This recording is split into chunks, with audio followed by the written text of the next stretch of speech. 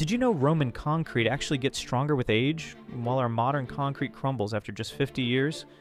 For over 1500 years, we couldn't figure out how Romans built structures that outlasted entire civilizations.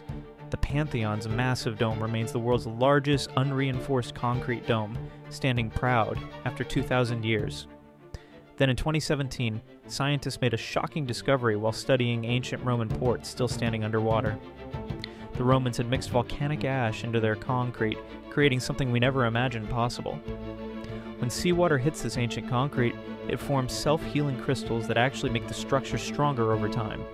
Our concrete dissolves in salt water, but theirs thrives in it. The irony is staggering. We lost this incredible technology for 15 centuries. While we struggled with crumbling infrastructure, Roman harbors were quietly perfecting themselves beneath the waves. Now we're desperately copying their techniques to build seawalls against rising oceans. Sometimes the ancients knew things we're only beginning to understand.